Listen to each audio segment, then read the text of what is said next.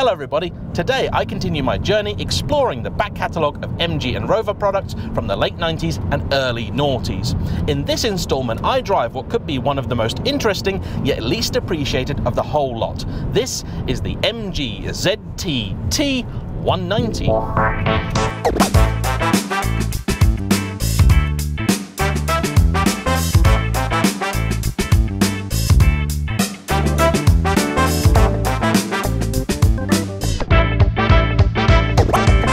If you're on the search for a used car, a CarVertical report is an essential tool in the fight against dodgy motors and dodgier sellers. Cross-referencing a number of databases from across the globe, CarVertical tells you what others might wish to hide. Now available on both desktop and as a handy mobile app, a CarVertical report can be produced quickly and easily with just a reg number or a VIN. For a special discount on the service, just use my link and discount code in the comment or the description down below.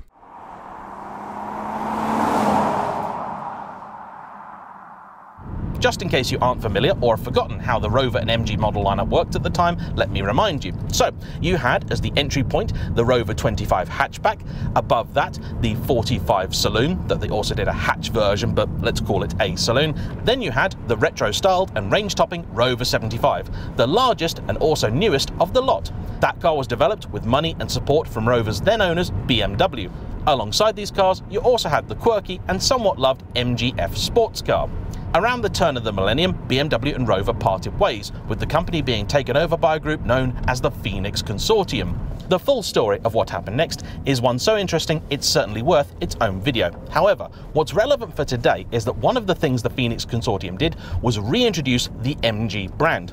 At that point, all the company was selling was the MGF RoadStr. So, a very smart plan was hatched to turn the existing Rover lineup of 25, 45 and 75 into sportier variants under the MG badge. The 25 turned into the ZR, the 45 turned into the ZS, and the 75 turned into the ZT. The ZT, as it happens, I think is the most interesting of the lot, but probably also the least fondly remembered. The ZR was a car much loved by hooligans of the time, including some of my friends. The ZS is a car derided at the time, but now loved for its Honda underpinnings. It was also notable in period for offering a V6 engine at a price point where many others would just give you a 4. Those were both cars that I think very naturally suited the sporty direction that MG wanted to go. However, the 75 was aimed at your older, more sophisticated customer. It was essentially a cut-price alternative to a Jaguar, and according to all who drove it when new, it was actually a very good car. So then, what happened to turn the 75 into the spicier MG ZT? They took essentially the badge engineering playbook and did the lot. So, at the front and rear, you have moderately different bumpers. Naturally, the suspension was also reworked, is firmer and lower, the springs allegedly 70% stiffer, the anti-roll bars thicker. There were also different wheels, better brakes, and the powertrain options were also tailored towards the sportier customer. This car is the 190. Up front you'll find a 2.5-litre version of the Rover KV6, as you'll have seen in the MG ZS 180. To get that extra 10 horsepower, this car has a different intake, different camshafts, and also a revised throttle too. Torque was 181 pound-foot, so up by about 4 over the ZS 180, that's 245 Newton-meters. And even more confusingly, you had two transmission options, this 5-speed manual or an automatic. But if you bought that, you actually got a 180 horsepower version of the engine that isn't the same as the ZS 180, instead it's the 190 engine also detuned. There was a 160 horsepower version of the engine too, though I have to say that must be reasonably rare because I don't think I've ever seen one. The range was eventually padded out at the bottom end by the introduction of a 1.8-litre K-Series 4-cylinder, making 120 horsepower. This was then joined by a 160 horsepower turbocharged 1.8 K-Series, which replaced the lower-powered V6. There were also a couple of diesel options, though neither were particularly spicy. One was badged as 120 PS, the other 135. What is notable there, though, is that unlike the rest of the MG Rover lineup, that diesel was in fact a BMW unit and is generally quite well regarded. If you're looking for a motorway mile muncher, it's an excellent choice. But the engine I think most people actually remember is neither Rover nor BMW. it's a Ford, because later on in its life they managed to stick the 4.6 litre Ford modular V8 in the front of this and turn it to rear-wheel drive. Allegedly, this wasn't anywhere near as much work as you might imagine, because early on the car was actually designed to be a rear-wheel drive platform, but for whatever reason, potentially BMW's interference, most of the cars were front-wheel drive, like this.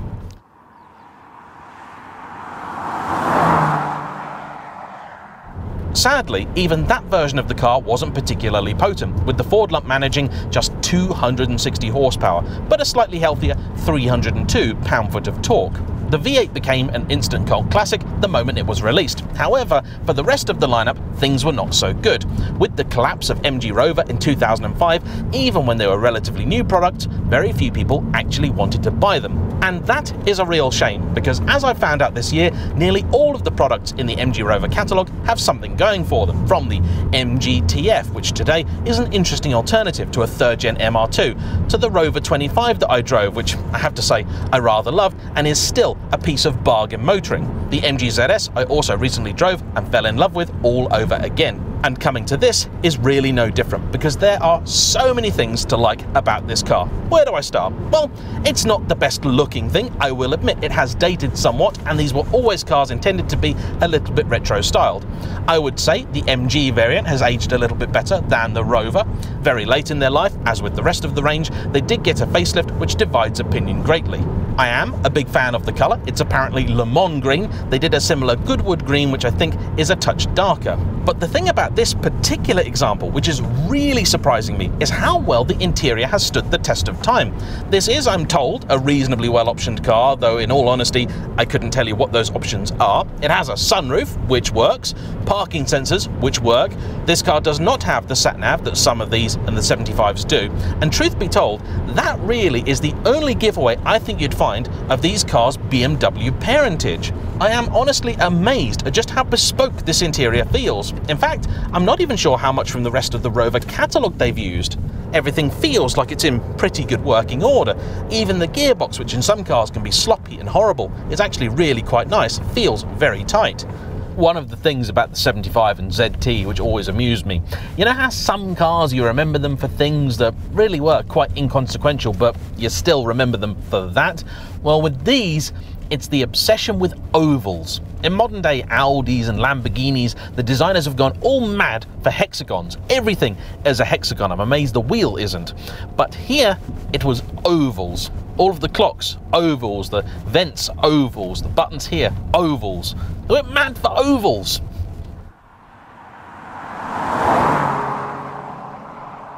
There are a few small creaks and things in here, but honestly, none that would annoy me, and I'm quite sensitive to that sort of stuff.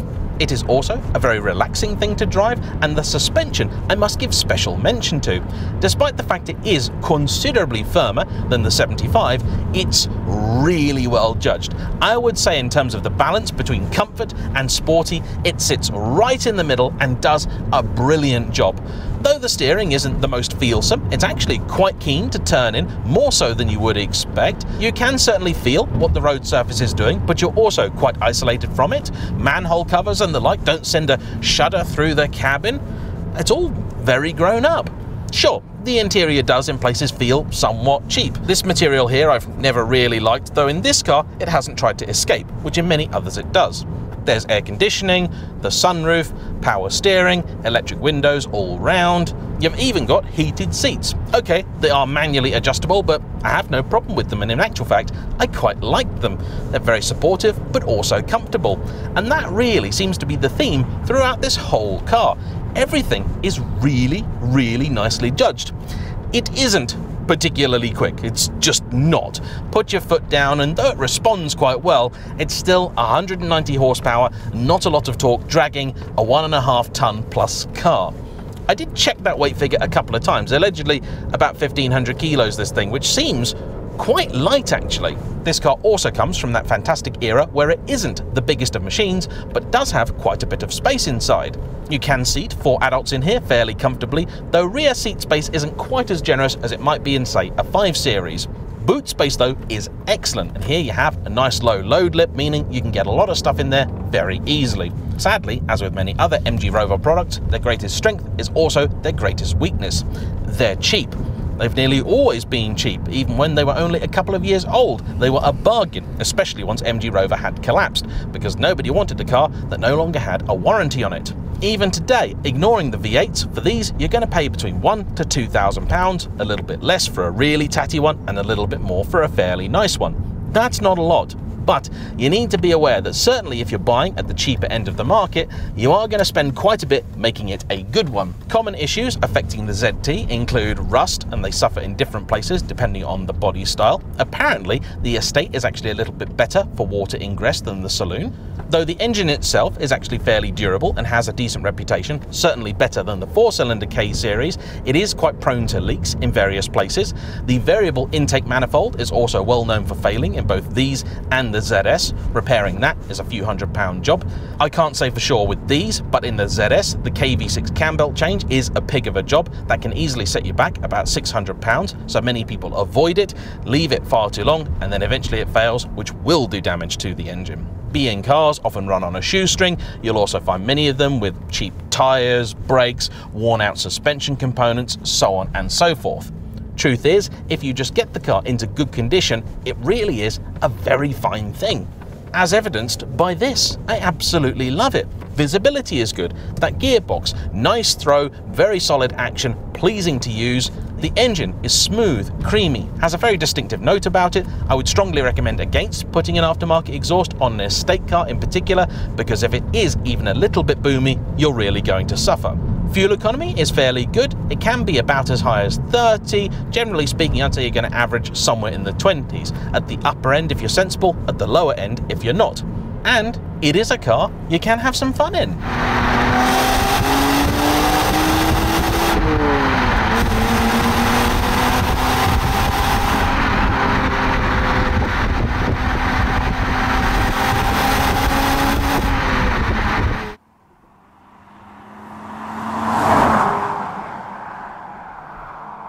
Some slightly grumbly brakes aside, this thing is brilliant.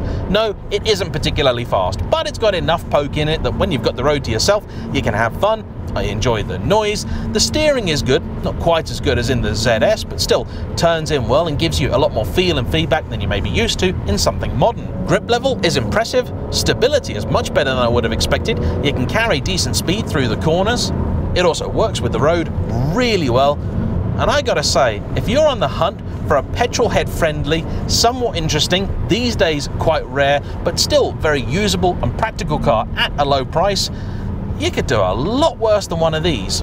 But do buy in the knowledge that whatever you get, unless it's got a lot of recent history, is likely to need at least £1,000 thrown at it straight away. Do that, and then what you'll be left with is actually a rather charming, very enjoyable and quite practical slice of old British motoring.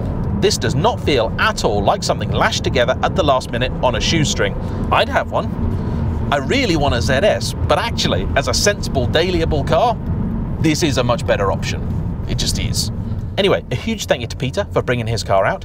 If you happen to have an example of something else from the MG Rover catalogue, be it 90s, noughties, earlier, or perhaps even something more modern that I haven't driven and you'd like to see on the channel, please drop me a line. My email address is in the description of every single video, especially if you happen to have an MG X-Power SVR. That's something I'd really like to get my claws into, but I appreciate that's going to take a while to find. In any case, a huge thanks to you for watching. Don't forget to hit the like button, comment down below, subscribe if you haven't already, and I'll see you for the next one. Bye-bye.